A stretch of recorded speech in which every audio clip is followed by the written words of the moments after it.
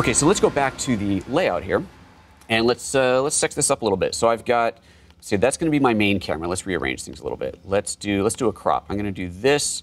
Let's do this a little bit bigger, kind of biggish like so. And then I'm going to take this and I'm going to enable cropping, and let's do a crop of this. And I told you that that lamp was going to be an important featured part of the show, so we're going to just crop in on the lamp there. So I'm basically doing a punch in on this shot. Now there's some, I will admit, this part of the UI is a little bit weird. The placement percentages, it's basically the percentage of free space. If I wanted to say 10% free space at the top, I would do that. If you disable that, then it goes back up to the top, and it's a little weird, but you can figure it out. So I got that up there, and then let's actually make this a little bit smaller here. Let's shrink this down a little bit like so. Take this interface. The fact that it goes transparent, semi-transparent as I'm moving it around is just to help with placement. So I can get this in here, make that interface, make that layout look the way I want it. Come here, you. Come here, just switch down. Oops, gotta zero that out. There we go. I told you it's a little bit funky. Oh, it's this. That's what's getting me. There we go. It can be a little bit funky sometimes trying to get this thing exactly right, but it is still so much easier than what I'm used to dealing with my A10. Okay, there we go. So there's my two layouts side by side. I got my split view going on in there. Now let's put a graphic up here.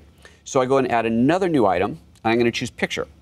Now picture, I do actually have a picture still uploaded here. So the picture I uploaded earlier, I'll show you where to do that in a moment. I can select that picture. You can see it was the graphic from this morning's show. I can place that wherever I want to on here, and I've now successfully covered my video, which is not what I wanted. So let's go over here and rearrange the layering of that, put that on the background there, and away we go. So there I've built this clearly fantastic layout. This is a winner right here. Save that layout, and now if we go back to the overhead view, you'll see that there is that layout. So there's my camera 1. Right, so there's camera 1, so we can view that. There's camera 1.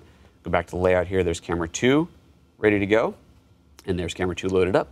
And then here's my split view. Apply that, and there is the split view that I just created. That is the program that would be out right now. So multiple cameras all at once on there, along with the titling across the top. It's that straightforward. Very, very easy to set up. That's set up. At that point, that's it, right? I've got all these cool shows set up and ready to go. I see someone asking about inputs. It has 3 video inputs. It's 2 HDMI and 1 SDI. Let's do a quick little close-up on that again. There you go. There's your 2 HDMI inputs and the SDI input. And then there's the audio input separately as well, for someone who's just asking the question there. Daniel's also asking, could the inputs be in 4K? No, this is an HD device. If you want to do 4K, then you move up to the Pearl-2. The Pearl-2 is the big brother to this, which is fully 4K capable. Okay, all right, so there's basic layout. So let's go back into this, and I'm actually going to, well, we'll leave that split layout. It's hideous, but we'll leave it in there. And I don't think there's anything else in here I really needed to show you. Oh, you can add text. It's pretty basic. Let's do this. Let me get rid of the background in there. Let's say I wanted to put my own text up here. Let's add a new item, and we'll put a text layer in. And this is the cool thing about the text layer. You can actually do short codes in here to bring up certain pieces of text. So if I hit this and I'll say like today's date or year, month, day, week, time, it's basically time, date, and then the channel time. So I could say something in here like welcome, I can spell welcome, wow, to today's show. It's, and then what's the date? It is, let's do %F. We'll bring up the date, at, and then the time is %T. So it's today's date at time. I can choose a font for that if I want to choose a different font, and then there you go. This will be updating there in real time. It's not going to be really pretty text. It's basically aliased text on there, but you can see if we look at the overhead, there's our thing. So if you want to have that on there, you can if you want to do that sort of thing. Someone's asking about motion graphics and titles. Motion graphics, no. It does not support bringing in animations or any movie files or animated files, but it does support graphics. So as we saw earlier, we brought in the title card. I could create a whole layout that was just a title card. So hey, let's do that. Let's do that. Let's do one open new layout. Nope, add new layout. Didn't mean to do 2 of them. And we're going to call this opening graphic. And then for that layout, let's activate that. I'll go down here and add new item. It's going to be a picture. And I've got this picture already selected, so I'll put that in. To add more pictures to this, let me save that. Oh, and I could have no audio at this point. Or here's an idea. I could have, there's a RCA audio, right? I could enable that, and then going back over here to the audio inputs, it is right over that little guy right there, or using the RCA inputs, I could do what is exactly the thing that I do for this show. I could have an iPod. It's just an old ancient iPod that's on an infinite loop playing a playlist that is plugged into my mixer at all times. And so for the opening graphic, I would just load up. I would go in here and load up the, oh, I haven't saved that yet. Let me hit save over here on the computer. I just hit save, there we go. I would have this opening graphic, that'd be playing, and I could have music coming in on there. And so that would be my kind of opening and ready to go. And then when I'm ready to go live, I would say, right, it's time to go live, 3, 2, 1, apply, and suddenly that channel is on the air. So that's how you do that. Now to add graphics into it, let's take a look at that. Go to the media tab, and this is where you go and upload files. You got 2.5 gigs of internal storage, so you can store tons and tons of pictures. You just choose a file, hit upload, and there's the one that I did earlier. So that's where that goes. So no, you cannot add video files to this. This is only supporting still files. That is a question that I've asked before. It is a feature that I am very much hoping gets added because there is clearly the CPU power in this thing to run it, but it's not there right now. So fingers crossed, and I would say ask Epiphan. That's a great feature to keep on asking for. This is a computer, so it can get software updates, firmware updates, which it gets regularly. I mean, regularly, you know, it gets them when needed, but there is no reason that new features cannot be added, and that is a feature that I would definitely be knocking at their door saying, come on guys, this is something we really want, because I know for me, I think that would be awesome. Okay, so that's where the media gets uploaded. All right, so back to our YouTube channel. So far, we have, this is our YouTube channel here. Under layouts, we have set up these layouts, and that's it. That's all we've done in here. So now let's get into actually getting this thing on the air. The next setup is encoding. Now, this is the part where you got to get everything just right. You have to punch in the right numbers to go to YouTube, to go to Twitch, to go to Facebook, whatever it may be, or it's not going to be right. You're going to get dropped frames. You're going to get failed streams. You're going to get lower quality than you should. If you basically don't match it, if you try to send too much data, it's not like Facebook goes, oh, okay, we only need part of that. It goes, can't handle it, and it shuts down. If you don't give it enough data, then you get a really crappy stream quality. So you got to get these numbers right. I have linked in the description down below to the 3 pages on YouTube's, Facebook's, and Twitch's support pages that tell you exactly what settings you need for any given any given output bandwidth. So if you want to do a 1080p show, you want to do a 720p show, you want a 30 frame, 60 frame, whatever it is, all of that data is there. I'm setting this up as a 1080p 30 right now, so let's take a look. I'm actually here, give me just a minute. I'm going to pull this off screen and set this up without you looking at my screen and pull up that page that I have linked down below already for you. And let me get this in place, and here we go. All right, so this is the YouTube page. There's all the data about YouTube. This is the page that's linked down below. You choose what you're going to encode at. I'm going to encode at 1080p, so it tells you resolution and the video bit rate. So you've got a range of 3 to 6 megabit, very important. And then the encoder settings down below that. Now, it's not like this is going to be in the exact same layout as this, and it's not like you're even going to find the exact name. So sometimes, you know, you got a little bit of sleuthing here. But for YouTube specifically, let's just get this set up. So codec is going to be H.264. The other option is Motion JPEG. No thanks, H.264. Video encoding preset, hardware, software. Definitely hardware. I don't actually know why you want to go software. I don't know, but hardware accelerated, that's what this box does, so we do it. Video encoding profile is high. That is actually not listed in here, but I figured that out somewhere along the way. The default there for YouTube is high. You can choose this, use current signal as resolution as frame size. However, if you've got mixed resolutions, I would recommend disabling that and then punching it in manually. And you can see there's presets in here you can choose. We're going to go with 1920 by 1080 manually. Okay, here's the first thing we got to look up. Keyframe interval. What should it be? If we look through here on the settings on the YouTube side, it will tell us. Somewhere in here it says keyframes. There we go. Keyframe frequency, recommended 2 seconds, do not exceed 4. So we're going to go with the recommended of 2 seconds. Limit the frame rate. The frame rate is going to be the same as what I'm putting out. So I'm going to do a 30p show, so I'm going to leave it at 30p. That's fine.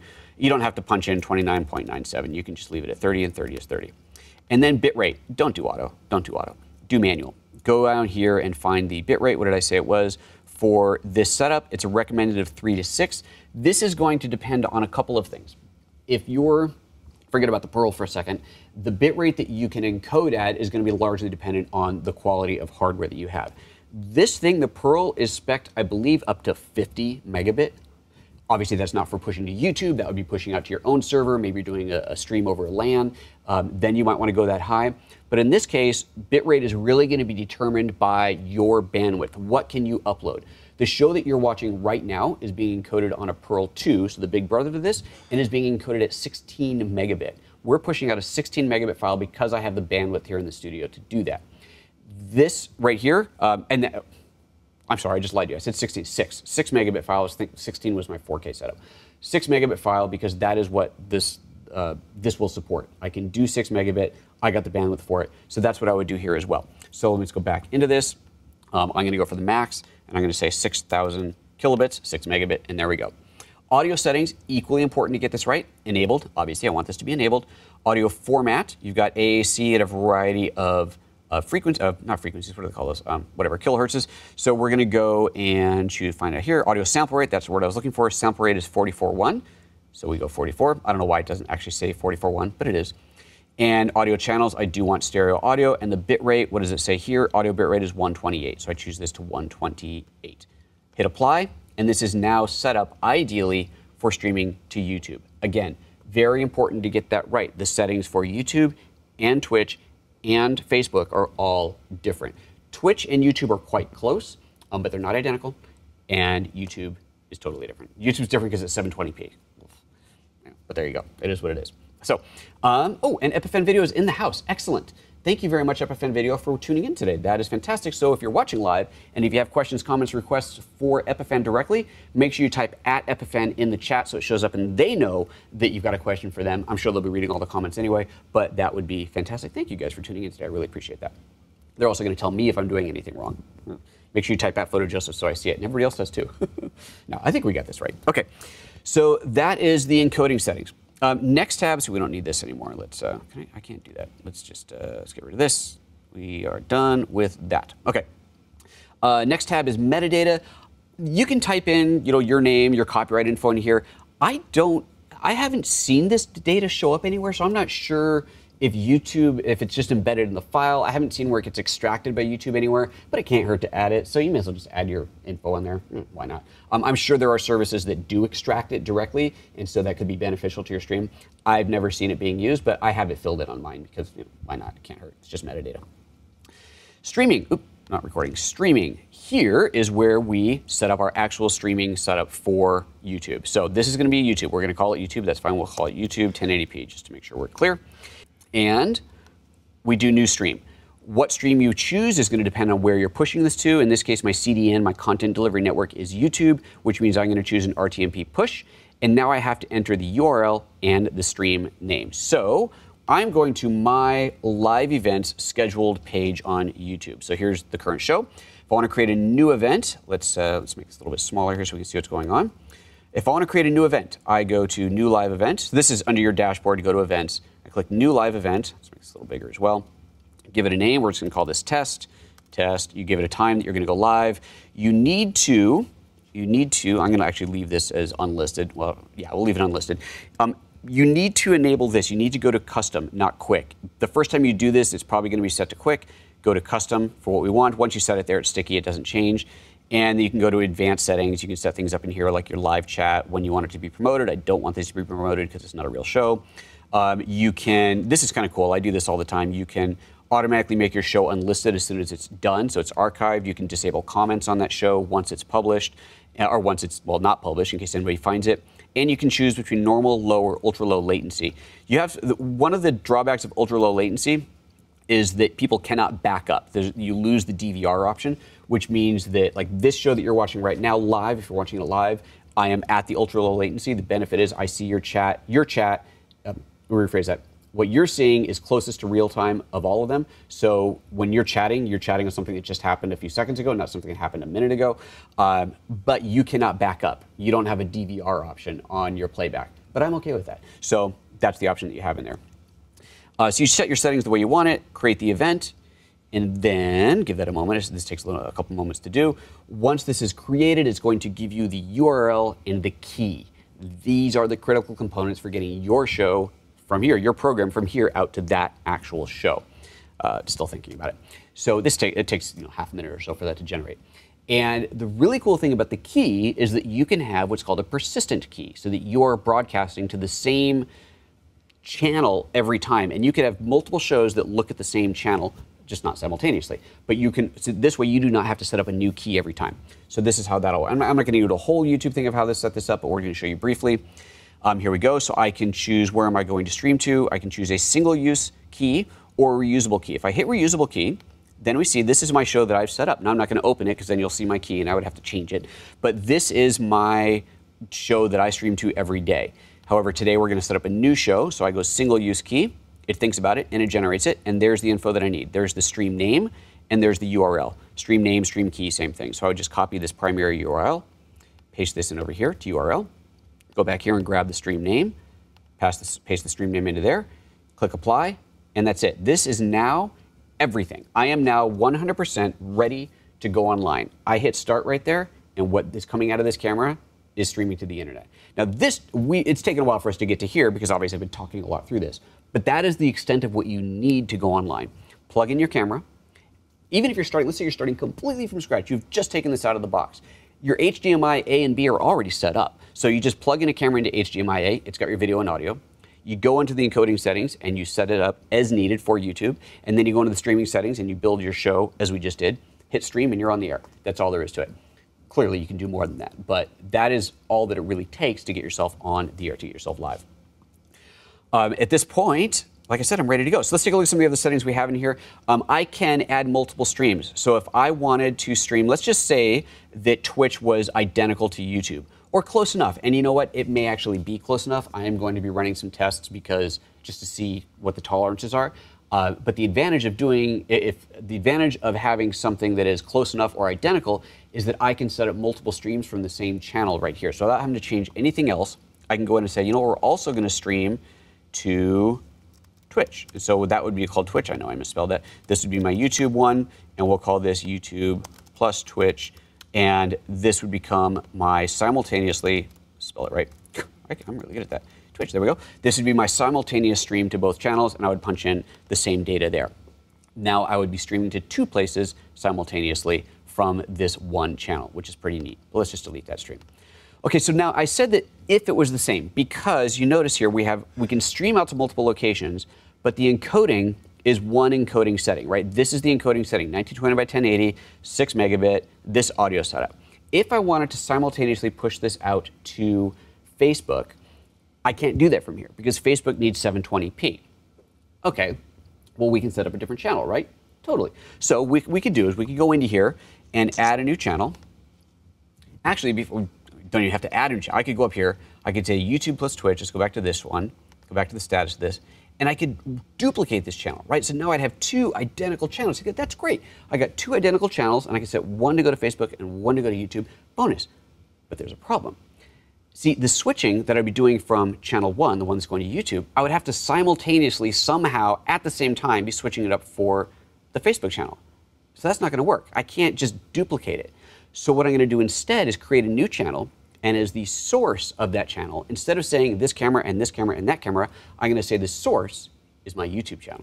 So it takes everything that's all set up for YouTube and it loops it back into a second channel for Facebook. How cool is that? So I go in here and I say channel 2, and we're going to call this one, we're going to call it Facebook Mirror because I can.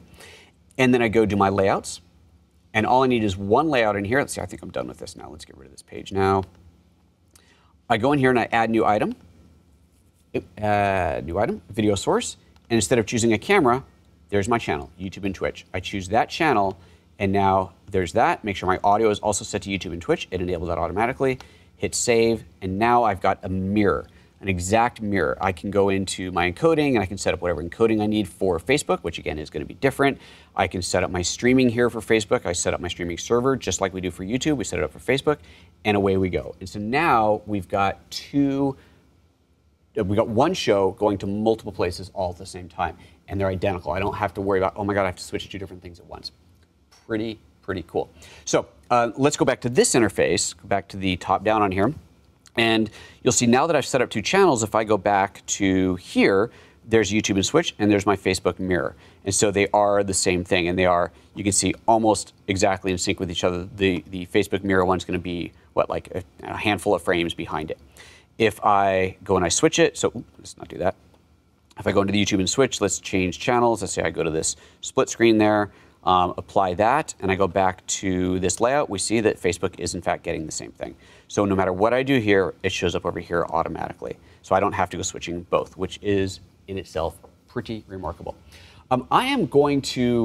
Because this is such an extensive show, I'm actually going to go back through the questions real quick and see if there's anything I missed. We're not going to do a separate Q&A afterwards.